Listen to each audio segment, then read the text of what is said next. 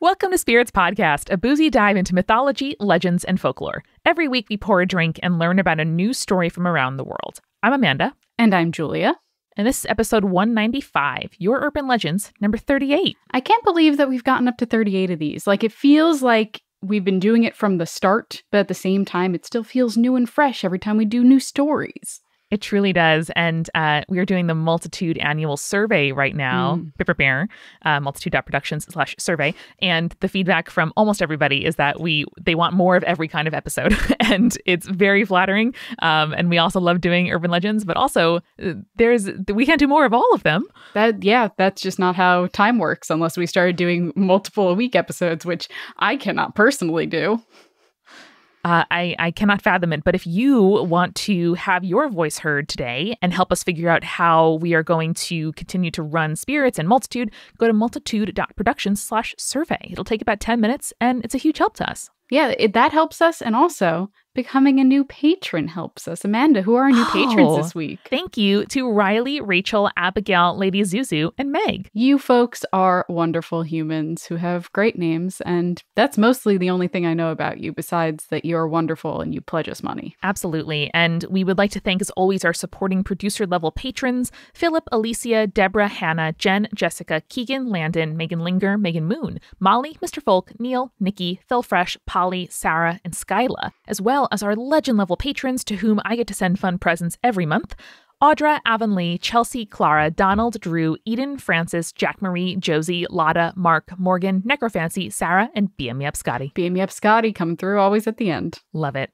Julia, let me know, what have you been reading, watching, or listening to this week? So I have been listening, Amanda, my good friend, Kristen DiMercurio, who has not been on the show, but has been on a bunch of other stuff that we do and is our neighbor in the studio there, has put out a fantastic show and a fantastic finale. The show is Brimstone Valley Mall. If you like the 90s, if you like demons, if you like Hot Topic, if you like carousels, if you like goth culture, this is the fiction podcast for you. She's fantastic. The show is fantastic. And you can check that out in your podcast player now. And the whole first season is available right now. So if you're the kind of person who likes to marathon through a whole season rather than waiting for new episodes to come out, now's the perfect time to listen to it. It's your moment, friend. And next week, we have our Myth Movie Night. We are going to be watching Scooby-Doo and the Loch Ness Monster, because we really haven't talked a whole bunch about the Loch Ness Monster on the show before, and watching it through the lens of Scooby-Doo is always a fun adventure for us. It absolutely is. It's a tight 72 minutes, not even a tight 90, a tight 72. So, cook dinner and eat dinner, and then the movie will be done. There you go. Well, I'm looking forward to it, Julia. But in the meantime, everybody, enjoy Spirits Podcast, episode 195, Your Urban Legends, number 38.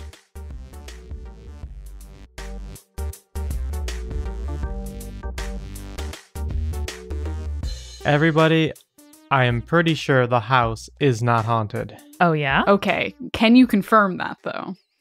I mean, there's no way to confirm a negative.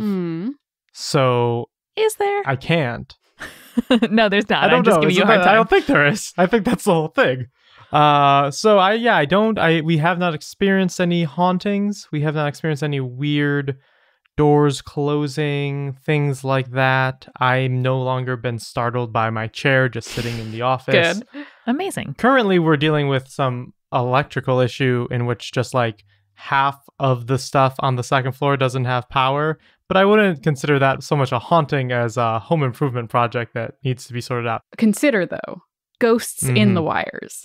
Now, ghosts in the wires, I feel like, would indicate the things that are plugged into the wires are having some supernatural aura or effect upon them. Like my computer would be flickering, the TV would have a creepy girl crawling out of it. That's usually how that works. But none of that is happening. So if everything feels on the level with the wires, other than the ones that currently have no power.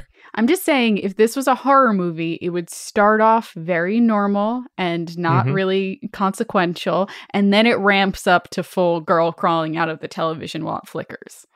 Yeah. I mean, if it does escalate, you'll be the first to know. Thank you. For sure. Appreciate it. Now I'm trying to think, like, what if ghosts are just really good electrical insulators? And when they occupy space in the wires, they are so good at insulating electricity that none can transmit. None shall pass. Yeah. So what if ghosts help us with like energy conservation? You have a green home by having a ghost in it. Okay. Yeah. Green like the grass of graves. This is a bold claim. I like it. I mean, I think we could get some real traction on Facebook with strip your wires, get haunted, there. and really see how that becomes a popular thing online. I will say, Amanda, though, I feel like a lot of hauntings kind of surround the idea of lights turning on when they shouldn't be turned on, rather than being turned off when they shouldn't be turned off. So I feel like ghosts are wasting more electricity than they're saving. Or maybe it's like a net balance there. That's a very good point. We did have an experience last night with a light not turning on. So here's what happened. Our ceiling fan in the living room has a remote control, and Kelsey went to turn on the light and the fan, and it didn't turn on. But that was because the light switch hadn't been flipped yet, which then I did, and everything worked perfectly fine. Okay, well, as long as you had a solution there. Less an issue than just like an order of operations goof. Yeah. That was a little twist for you on that one. There we go. So I've got a story called The Time the Ghost Loved Me But Decided to Scare the Shit Out of My Husband. Oh no. I sense a dramatic kind of love triangle, supernatural love triangle here. I'm into it. Love a discerning ghost. Love a ghost that knows where they stand. Yes. So this comes to us from Katie, and she writes, Happy spoops, my tipsy tale tellers. I come bearing the lovely gift of story, and I couldn't resist the alliteration. Aw. I wanted to start by saying I have always been bothered by ghosts, even when I claimed up and down that I didn't believe in them. I've had anxiety since I was a toddler, so I always tried to use the excuse that it was just my anxiety causing me to see ghosts. But maybe it was the ghost causing me the anxiety. Who knows? Bold claim. When I was a little girl, I used to be terrified of the western side of my bedroom, specifically the corner of my bedroom with both my closet and one of the windows. My little sister and I shared that room until I was 11. And then, till the day I switched rooms, I always made her sleep in the same bed as me. I swear something malicious stood in that corner and just watched us as we slept. Spooky. Even as an adult, when the room was my niece's, I never let my back turn to that corner because I knew something was still there watching me. As a person who sleeps better when I'm not sharing a bed with a person, my husband not included in this, only because we have a big enough bed. So I don't find comfort in other people being in the same bed as me. I don't know why. I just don't. It's a thing I always thought of as like a Victorian novel situation where it's like, oh yes, in Little Women it was four abreast in the bed, and I, brought my sister in to ward off the chill and also the ghosts. I feel like warding off the chill is very important. Yes. Ward off the chill is a great phrase. I have been reading a set of mysteries that feature an archaeologist digging up Roman and Bronze Age bodies in the UK. And the number of antiquated architectural terms I have learned is outstanding. So I really feel like my vocabulary is stretching only backward. Incredible. Kelsey wards off the chill by using what she refers to as a heat nugget, which is the dogs. Aww. Very cute. I used to see a little brown-haired girl in my friend's house, hear the pitter-pattering of people through the halls and the doors slamming when no one else was home. And of course, I'll never forget the time where I heard someone walking up the stairs and then made the mistake of looking, only to have my body feel like it was on fire the moment I looked down the empty staircase. Here's the thing. I always think of ghosts as grayscale. So when someone says they have a specific colored hair, that always kind of throws me for a loop. I can imagine dark hair or light hair. You can tell it's blonde because it's light. But when they're brown haired, I'm like, how do you know that? Yeah. Most of the time, I chose to use the Eric-approved method of just ignoring it, no TM. matter how much it bothered me. And that is what I tried to do with the ghost that led me to write this story. It's Love the that. opposite of political problems, where in civics, you can't just ignore it. You got to register to vote. Right. When I finally became a real adult and moved into a house in May of 2019, they say they mention that because they love specific dates. Oh, yep. As we do on this show. I expected the normal weird feelings and cold spots. I used to work night shifts, so I was frequently awake all hours of the night while my husband, then fiance, was asleep. We lived in a 3-bedroom house, and since we had no kids, one of the other rooms was turned into my office. I like to play video games and hang out with my friends and voice chat, and often found myself feeling someone was watching me when no one was there. No, bad. I frequently would swear I heard my husband call my name and would take my headphones off to respond to him, only to realize he had already gone to sleep. As soon as I realized it wasn't him, I made the educated decision to simply ignore it. Perfect. Nope. I got the sense that whoever it was that called my name was often watching me, staring over my shoulders as I played video games in the office and sometimes even from the other couch when I was in the living room watching television. I never thought it was malicious, and actually I got the feeling that he quite liked me. Not wanting to freak my husband out with my weird senses, which he's probably used to at this point, I simply never told him and ignored it for months. Until he told me about this January. Oh boy. Oh. One day when I was at work, I got a flurry of texts from my husband about someone in the house, Nope, only bad. to receive a message saying a little while later that there was no one there, and he would tell me about it when he got home. That's probably, I'm going to say it's the ghost texting Kim. Oh, the yeah, later no. one. I think that's Ooh. definitely a decoy, and I would rush home from whatever I was doing. As we know, ghosts, like TikTok, can swipe on different videos and stuff on TikTok. Can also text now, probably. They're like the velociraptors of paranormal activity. They like wires, but guys, what if they like wireless networks even more? Ghosts in the Wi-Fi. Oh. It like extends their range. You know what I mean? And maybe a haunted object in your house is like a Wi-Fi booster, Hotspot. like a signal booster. Have we boy. considered it? I don't think we have considered it, I don't like it. but I'm sure an upcoming horror film will. Now, it wasn't the best neighborhood we lived in, so I was worried that maybe someone had just tried to break in and the dogs scared them off. But that wasn't the case. It had been nearly midnight, and before my husband went to bed, he spent most of the quality time on the toilet, only to be interrupted by what sounds like someone standing in the kitchen talking. My husband said he heard a man clear as day talking to our dogs. Now, our dogs absolutely hate men they haven't been introduced to, but my husband still freaked out and raced out of the bathroom to find absolutely no one in the kitchen. Just both of our dogs sitting there staring at the same spot in the dining room. So he searched the entire house, not trusting that the dogs simply did not react to a stranger in our house, only to find the doors locked and windows shut and no one in the entire house. Once knowing the house was safe, he decided to continue on with his evening, and as he was getting ready for bed, suddenly there was a pounding on our front door. Not simply knocking, but a full-blown movie-style beating from our front door, as if the murderer was right behind them. So of course my husband raced to the door terrified of what he would find, except he unlocked the front door and yanked it open. Not even the snow on the porch had been disturbed. The glass was securely closed, and not a footprint shown in the freshly fallen snow. This is why I don't trust houses that like have doors that don't have windows on the front or doors that don't have peepholes. No, bad. Redesign I your don't know doors. what's out there. Just the wind, he told himself, and as he closed the door, he decided to go to sleep. Except 15 minutes... Oh, people. Make better decisions. Except 15 minutes later, the same pounding sounded at our back door, banging over and over again as if someone was begging to get let in, as if their life depended on it. But again, my husband hurried to the door and nothing was there. The backyard was still, no signs of anyone near, and the snow once again undisturbed. So he did the same thing and went back to the bedroom. As he finally was getting ready to go to sleep, he realized not once did either dog react to anything that had happened that evening. Our dogs barked at squirrels farting in the front yard, yet they were completely relaxed and had not made a single sound all evening. Can a ghost really be that bad if the dogs aren't bothered by it? I feel like, again, every horror movie where there is something demonic or bad, the dogs bark at it and then eventually die. But that's bad horror trope and we shouldn't appreciate that. If the dog's cool, I'm cool. That's Yeah. generally true. Maybe Yeah. the dog's super Chill. stealthy. Just a super chill dog. Super chill. My husband never experienced the ghost after that, but I did. He continued to keep me company most nights. Normally he would just watch me, but once I watched as he walked out of the office and into the living room, blocking the hall light momentarily.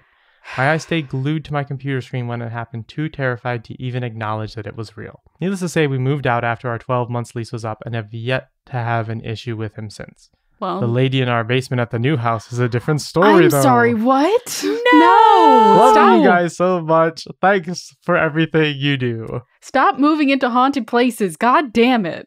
And with the cliffhangers, you can just continue the email. I have to know. Ugh, so mad now. So I got 2 swamp stories for y'all. Ooh. You always choose such good thematic links, Julia. Thank you. I try my best. So I'm going to start with one from Jay titled Paranormal Activity and Screams in the Swamp. I, in parentheses, unknowingly moved into a haunted house. Excellent. I just got breaking news that there is a game out for Switch called Raji, an Ancient Epic, which is about ancient India. There's like you get chosen by the gods to like stand against evil. Ooh, that sounds fun. Is it just for Switch? Most Switch games are also on PC. Cool. Generally. That aren't like Nintendo ones. So Jay writes that she has been marathoning through our back catalog, and I finally caught up. I love the show and all the creepy cool things that I've been learning when listening. I was going to write about my Catholic high school, which was located in a converted 1910s mansion and extremely haunted, but I just listened to your Ghostbusters case episode, and instead I have a story for you about moving into our current house, which we quickly discovered was already occupied by a ghost. Nice. The story begins in 2002 when my boyfriend, now husband, and I moved from eastern Pennsylvania to the east central coast of Florida for his job. Over the next 14 years, we got married, bought a house, had a daughter, and then moved across town. The area of Florida in which we live used to be farmland back in the early 1900s, and the family that was developing the area retains conservation areas, parks, and open spaces amidst all of the housing, shops, etc. The house we bought was built in 2001 and backs up to a preserve, which means we have no people neighbors behind us, and the view from our screened-in pool deck is wild, chaotic Florida swamp, complete with critter neighbors of all kinds: egrets, herons, sandhill cranes, hawks, owls, frogs, snakes, lizards, turtles, raccoons, possums, armadillos, bunbuns, otters, and even bobcats. Wowee. That is a lot of animals. We don't have water directly behind our property, so we only see alligators when we walk around the neighborhood's nature trail, which goes around a small pond. When it gets foggy some mornings, the backyard looks like something out of a Stephen King short story. Very spooky. When we first looked at the house, my husband and I jokingly agreed that you could totally bury a body back there and it would never be found.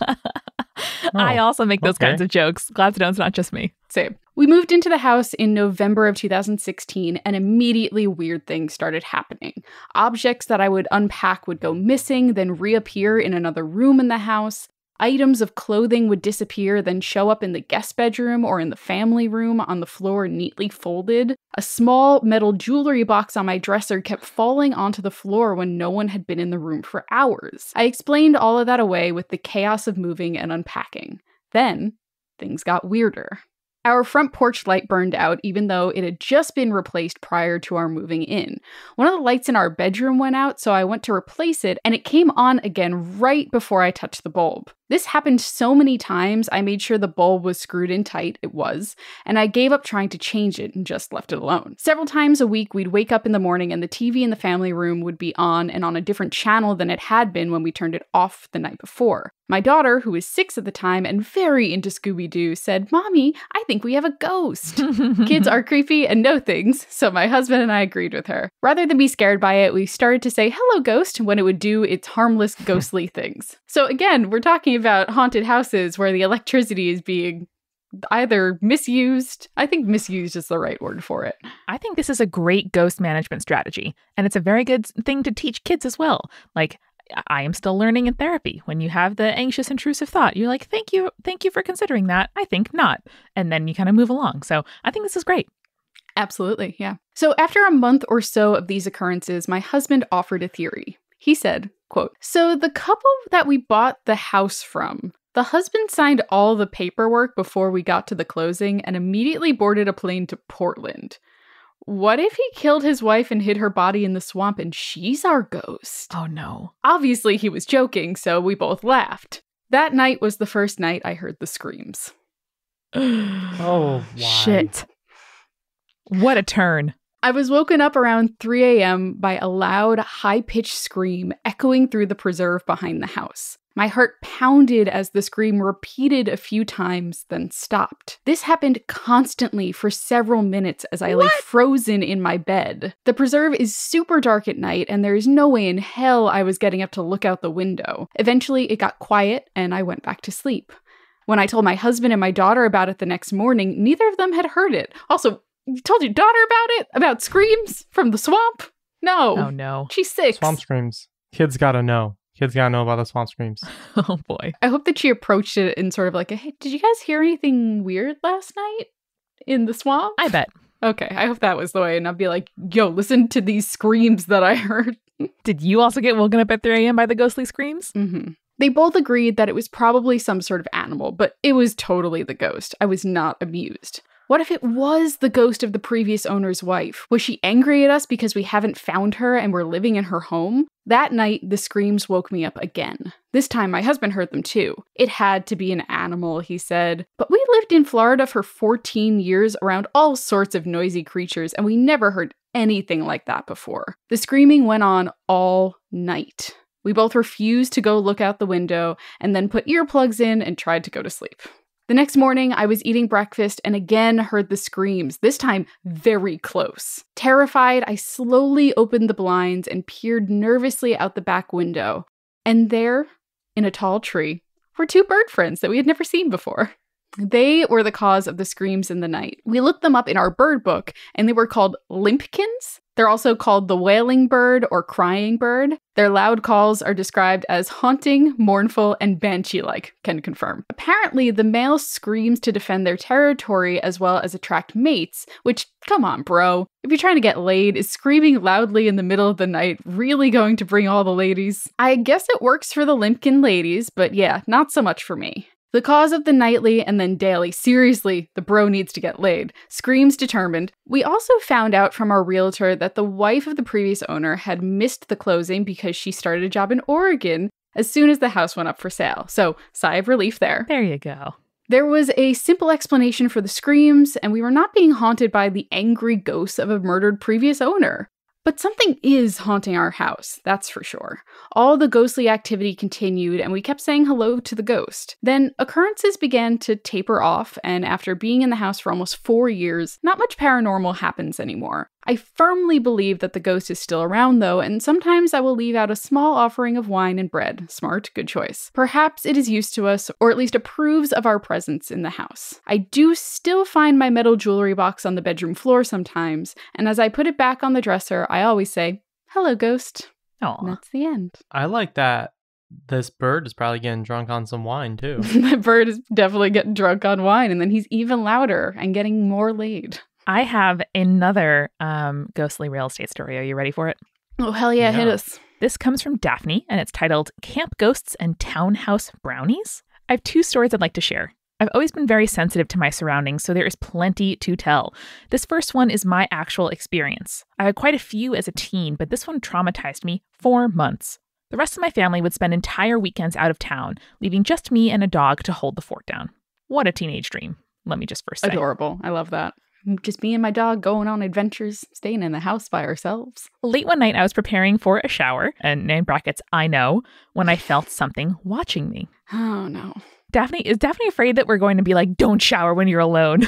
Well, I think it's just like, you know, the typical horror movie trope where it's like you're vulnerable and alone in the shower, and then the killer comes and stabs you a bunch of times. Fair. Psycho. Basically psycho.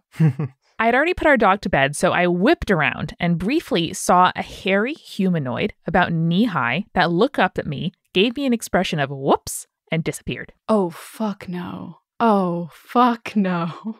The carbon monoxide detector never once made a beep. Quick safety disclaimer, Daphne includes, light carbon monoxide poisoning can be an experience similar to a haunting. Mm-hmm. So make sure you have a detector in your home. It's true. It's very important. Back to the story. So I spent the rest of my weekend in terror trying to figure out what the spirit was and huddled up with my dog on the couch. For years later, if I dropped anything smaller than a pen in the bathroom, I would bend over to pick it up from where I had seen it drop, be unable to find it on the floor even though it had just dropped, and then stand up to find it on the bathroom counter. It's got to be like a domovoy or a brownie or something, right? Yeah. I think it was the spirit apologizing for giving me such a fright. Still no idea what it was, but I started calling it our household brownie. Yeah, it's like a little household spirit. That's why he's so hairy. And yeah, he's just trying to pick up stuff for you. Be I chill. agree. Don't like mess. He made a mistake though, revealing himself to you. I love that its reaction was oops. Oops, my bad. And then just bounce. The second story was an urban legend that I accidentally contributed to, which I thought was just a fantastic twist. So this is the girls' camp ghost. I went to a religious camp in the Sierras for a few years as a teen. The camp was on some cliffs overlooking a lake, so there were plenty of ways to get ghosts. The older girls told us about a woman who had fallen off a cliff years before. The details were vague, but she would come back up to the campsite nearest the edge of the cliff, look sadly into the water, and just stand there with her dark hair blowing in the wind. I never felt anything remotely ghost-like, so I thought it was probably just to scare us younger girls. The thing is, I had my hair down to my elbows at the time, and I've always been pretty pale.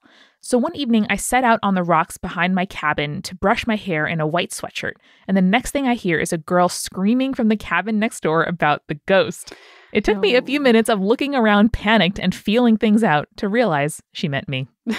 That's very funny. Ah, that's good. Just a nice little, a little reverse mup. I appreciate that. Yeah, I love the idea of children getting it into their heads that there must be a ghost. So when they see something that could even possibly confirm it, they're like, it was the ghost. It was the ghost the whole time. We don't have enough mysteries solved on this show. Yeah, we need more mysteries. We need some solid ghost busting cases closed.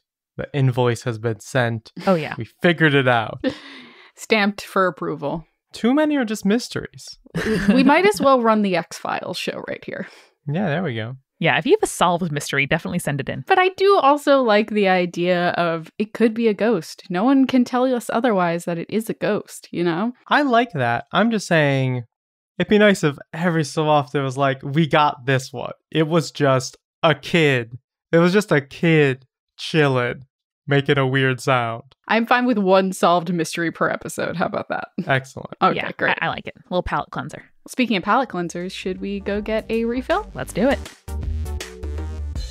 Amanda, you and I have been recently looking at our schedules for next year, and hopefully, fingers crossed, we will be able to go to more conferences and stuff like that. And I know that once we are able to go to those things and be seen out in the world, I'm going to have some awesome outfits thanks to Stitch Fix. Stitch Fix Hell yeah. is a personal styling company that brings you the world of fashion and style. It's really different, and it's a fun way to find clothes that you'll love that's all about you every single time. To get started, all you have to go to is stitchfix.com/spirits to set up a profile, and then they deliver these great personalized looks just for you in the colors and the styles and the budget that you're looking for. You just pay this $20 styling fee for each fix, which is credited towards anything you keep. So if you pick out a really great shirt that they sent you, that $20 goes to that shirt, and there's no subscription required. Plus, shipping, returns, and exchanges are always free. So you can pick what month you get the Stitch Fix box. You can, skip it another month. It's really easy and simple to do. Stitch Fix does all of the hard work for you. It makes great styling effortless for everyone. So you can get started today at stitchfix.com/spirits, and you'll get 25% off when you keep everything in your fix. Again, that's stitchfix.com/spirits for 25% off when you keep everything in your fix. stitchfix.com/spirits. We are also sponsored this week by Calm, and getting a good night's sleep can be hard to come by, whether it's screen stuff or drinking caffeinated stuff or just being kind of overstimulated or anxious at night. I know I've definitely felt that. So that is why we're excited to partner with Calm, which is a mental fitness app. I love that. Designed to help you relieve anxiety and improve your sleep. Calm helps you ease stress and get good sleep because they have a whole library of programs designed to help you get to bed healthily and quickly. There's soundscapes, guided meditations, and over 100 sleep stories narrated by the likes of LeVar Burton, Nick Offerman, and Lucy Liu. So if you go to calm.com/spirits, you'll get a limited time offer of 40% off a Calm premium subscription. That includes hundreds of hours of programming. Over 70 million people around the world use Calm to help take care of their minds and get better sleep, so join them today. That's calm.com/spirits for 40% off a Calm premium subscription. calm.com/spirits. And now let's get back to the show. All right, guys, what are we drinking this episode? So the thing is, I'm usually not an IPA kind of person, but this summer is just hitting me different. And I've been really, really enjoying them a bit more than I usually do. So this time I picked up the Spectral Haze Hazy IPA from Blue Point, which I feel like I've recommended some of theirs before, but it's a great brewery here on Long Island. And this one in particular has a really nice kind of melony tropical vibe to it while not being too bitter. Sounds delicious. Yeah, it's really good. For my birthday, I picked up a nice bottle of Oyo whiskey. Ooh. Cherry barrel aged something or whatever. Okay. And it's some of the best just sipping whiskey I've ever had. Gotta love a sipping It's a bit more whiskey. expensive than I usually go for, but I figured, having a birthday, not having a birthday party due to these times, it felt like the right decision to kind of have something a little special to celebrate with me and Kelsey. That sounds nice. So I did that. Yeah, lovely. We also had a friend over to our roof to have a socially distanced outdoor hang, and it was the first time we had company over in a long time. So I picked up this collaboration between Shacksbury Cider, which is one of my absolute favorites of all time, and Zaffa Wines. They have a sunshiny blend of hybrid La Crescent grapes and foraged wild apples from Vermont. It is called Electric Mayhem, and it comes in cans, and it is absolutely fantastic. That sounds really good. Shout out to Dandelion Wine, our local shop. We're continuing on our tradition of loving Vermont on this show.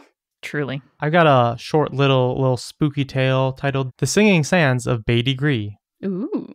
This comes to us from Ashley, and she writes, Hey, Amanda, Julia, and Eric. I'm a longtime listener and particularly love the hometown urban legends. I grew up in the Upper Peninsula of Michigan, which is home to some wonderful legends. One of my favorites is The Singing Sand. What does it sing? What kind of genre do we think the sand sings? I think it's like... ska. I was going to go K-pop. I think like a warbling folk ballad. Oh, see, Amanda gave a real answer. The rest of us it's are... probably mostly like, remember not that we were alive there, but you remember when watching VH1's I Love the 80s, or maybe it was I Love the 90s, and like Gregorian chanting music got released as a popular thing? No. I'm sorry, what? That was a thing? I mean, I only vaguely remember this because of like a 45-second moment of I think I Love the 90s. So I can't tell you anything more about it, but apparently some monks got it up on CDs. Do you know what genre I really wish would make a comeback in the 2020s? What? No. Sea shanties. Right? That would be good. Yeah, send me your sea shanties, listeners. I want to hear all your sea shanties. Give us a mournful ballad about your spouse that died at sea. Or a fun little drunk bawdy song that we can all drink to. So back to these singing sands. Yes. Beatty Gree is on the shore of Lake Superior where the sand sings. The legend is that the singing comes from a Native American woman looking for her love who was lost to the water's depths. She is forever searching, though, for it's said that Lake Superior seldom gives up her dead. Visitors to Beatty Gree help her by rubbing the sand to amplify her song or by hitting the sand to make it bark. The singing only works while it's on the beach. Once it's taken away, its voice is lost and the sand is silent. That's cool. Too far from the water to call for the woman's missing lover. The legend is both beautiful and tragic. The sand really does sing and bark too. There's many more legends from this area, and I even have one myself about a witch in the walls of my childhood home. Ooh. But the singing sands has always stood out to me. Thank you for all that you do. It's truly loved and appreciated. That legend reminded me of a book I just read called Sourdough by Robin Sloan, who is a very good, creepy but good weird fiction, sort of Jeff Vandermeer style writing about, in part, a sourdough starter that responds to music. And when removed from its context or played different music, responds differently. That's very cool and reminds me of Flubber. That's true. Yeah. There we go. So I'm coming at you guys again with another swamp story. You ready for some swamp story? I'm always in the swamp, Julia. I'm always, you know me. They call me Eric the Swamp Thing Schneider. I love it. Such a good choice for you. So this is from Linda, and she has titled this email "A Corpse Swamp and a Ghost Headmaster." So Linda says, "Hey, Spirits team, I am from Finland, and I want to tell you 2 creepy stories that have stuck with me since I was a child. The first one is a place called Ruumissoa, which I probably did not pronounce that correctly in Finnish, I apologize, which translates to corpse swamp. When I was a kid, one of my neighbors used to scare the kids in our neighborhood by telling us about the corpse swamp, where he claimed that people had been buried alive many years ago. I always thought that he was joking and just didn't want us kids playing near the swamp until a few years ago when I found out that the stories he had told us weren't complete bullshit. Apparently, people who died from the plague and people who were executed during the Finnish Civil War in 1918 were buried in the swamp. There is something sinister about the whole place. Some people experience feelings of extreme anxiety when they are near the swamp. and other people claim that they've heard howling, more human-like than wolf-like, from the depths of the forest surrounding the swamp. I never experienced that myself, but a few years ago my siblings and I accidentally found an abandoned house in the middle of the forest near the corpse swamp. Not good. Sounds bad, actually. The place was super creepy, and it felt like time stood still there. Nothing had been touched in decades. Moss and trees grew on piles of old wood and on old boats, and plastic packages that were laying around dated back to the 60s and 70s. All the doors were locked and all the curtains were closed, but otherwise it looked like the people who had lived there had left in a hurry. I'm not sure if this place was connected to the corpse swamp in any way, but I can assure you I'm not going back there anytime soon. Dang. Spooky, don't like that. I just want to say, corpse swamp is like what happens when you're like dealing with a lazy DM. Like what's this spot that we've clearly not been following the signs you want us to go to this town, so we've headed east through the woods and we've come across the corpse swamp. Yeah, it's a corpse swamp. The corpse swamp. It feels like a place out of The Princess Bride. Feels right. This is bringing back memories for me of as kids up in the Adirondacks, we would like sled in sort of backwoods hills where you'd have to like kind of hike through very narrow paths that were kind of wide enough for a car, but not really. Parents just let us go. I'm not really sure why. And there were a lot of cabins that were like very rustic to begin with. And it was hard to tell which ones were abandoned and which ones were just like someone's holiday house and they weren't there, which ones had full-time people but they were out like hunting or doing errands. So I remember trying the doorknobs on these houses, and it was like just kind of like transgressive enough that I was like, ooh, I'm trying the doorknob, and then if it ever turned, I would just like immediately run away. I was gonna say, Amanda, for you as a child, that's still pretty bold. I mean, that's impressive. Like you were about to commit a felony, just some light breaking and entering. It is still breaking and entering, even if you just open an open door. But it didn't open. I just turned it. So it's just the breaking part. I think you broke the seal of the door by having the lock unhatched. Judge, it was just the breaking. Amanda could have gone to juvie. Julia, we can finally get out of going undercover and doing this podcast. We finally got the backwoods cabin door turner. I can't believe after all this time she's finally admitted to it. Finally. Jeez. Also, we talk about the backwoods a lot, but we never talk about the frontwoods. Yeah, what's up with those? Is that just like the start of the forest? Yeah. Is the frontwoods just the tree line, essentially? Yeah. I think it's like the forest visible from the road, Yes. Yeah. Yeah. Bordering something, that's the frontwoods. Yeah. Gotcha. Okay. The second story is a ghost story that the older kids used to tell the younger kids in my elementary school. The school was very small. We were around 60 students there. And until the 70s or the 80s, a part of the school building had been the headmaster's apartment. According to the legend, the last headmaster who lived in the apartment died a tragic death in the attic, where he got stuck between two huge air-conditioned propellers and was smashed to death. That's brutal. Woof. Yeah. It is said that his soul was never able to rest, and his ghost was said to haunt the school. My best friend and I were obsessed with the story in a way that I'm sure like most small children are, with the idea of like death and it being close proximity to like where you are. And we used to ask our teachers about it all the time, of course. One of them told us that the school still regularly received letters and bills addressed to the headmaster, even though he had been dead for decades.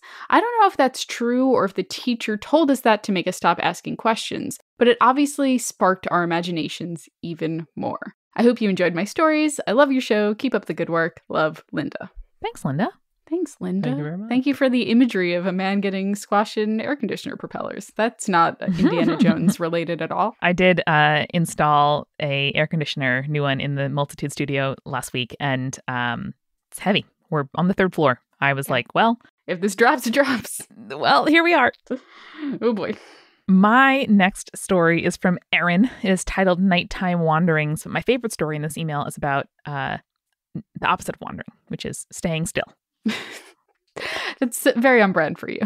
I'll start by saying that my family has always had a history of interesting sleepwalking and talking incidents. For example, my grandfather once ended up in the military, and obviously having a tendency of sleepwalking, not a great trait for someone doing that, as it could be very dangerous. Yet, there he was. So he was in a tent that he shared with many other men. My grandfather got up suddenly and started talking loudly as if he was responding to a commanding officer. The other men in the tent woke up quickly to watch what was happening. And as they watched, he pulled on his boots and marched out of the tent, went down to the docks, and started directing boats that weren't there. His mates followed him outside, completely confused as to what was happening, but they soon figured out that he would respond to them making commands. So one of them called him away from his duties and ordered him back to his tent for bed.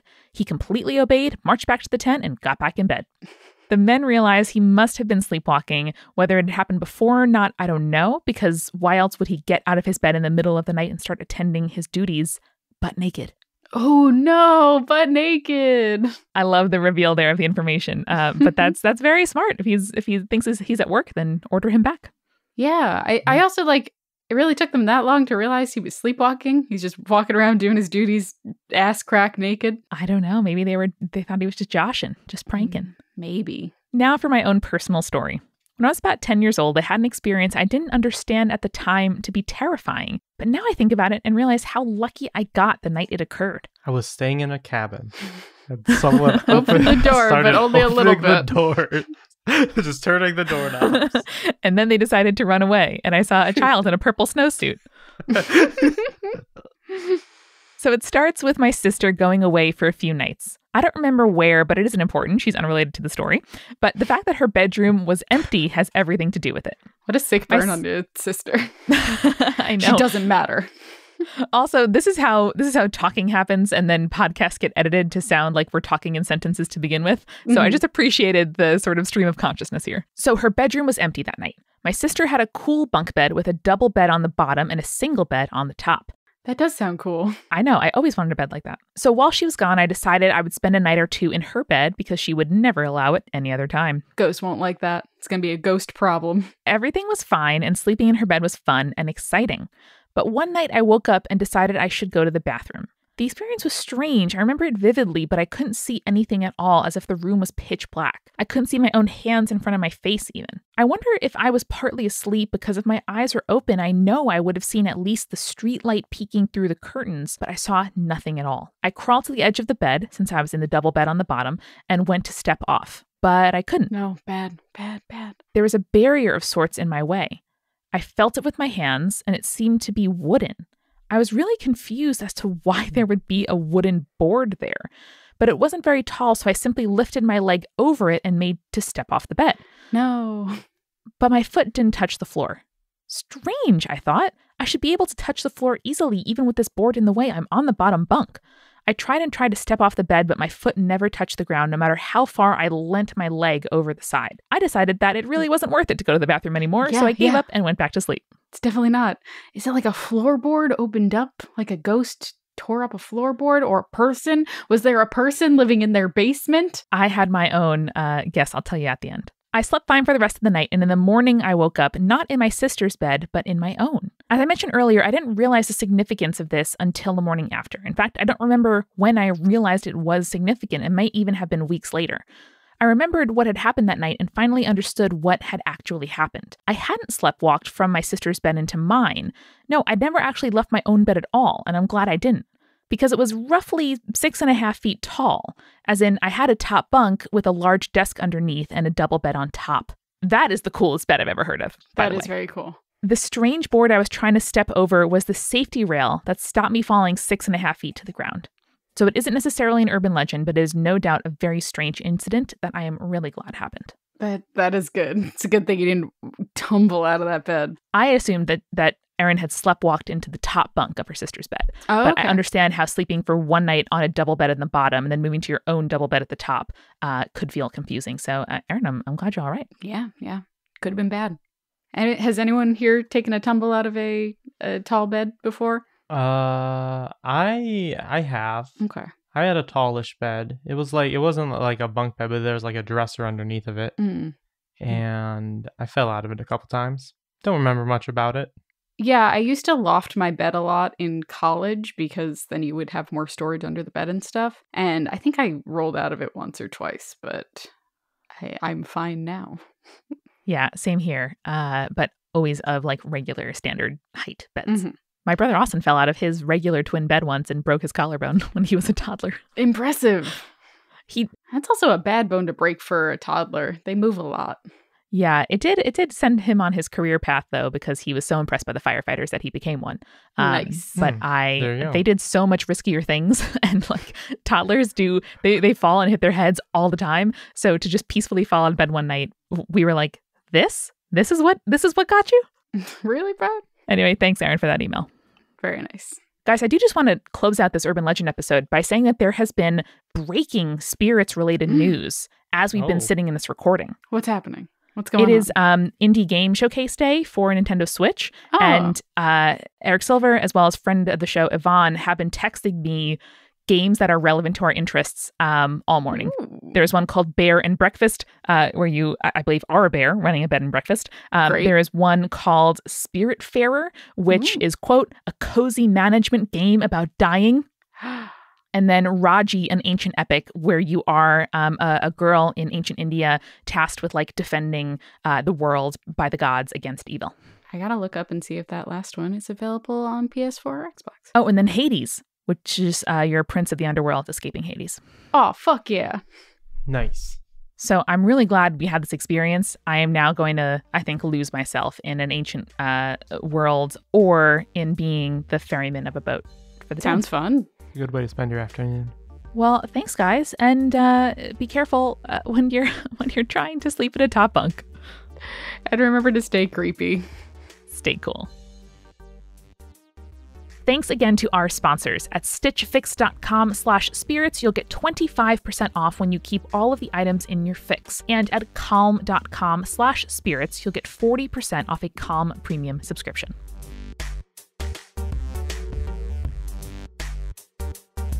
Spirits was created by Amanda McLaughlin, Julia Shafini, and Eric Schneider, with music by Kevin MacLeod and visual design by Allison Wakeman. Keep up with all things creepy and cool by following us at Spirits Podcast on Twitter, Instagram, Facebook, and Tumblr. We also have all of our episode transcripts, guest appearances, and merch on our website, as well as a form to send us your urban legends at spiritspodcast.com. Join our member community on Patreon, patreon.com/spiritspodcast, for all kinds of behind-the-scenes stuff. Just $1 gets you access to audio extras with so much more available too. Recipe cards, director's commentaries, exclusive merch, and real physical gifts.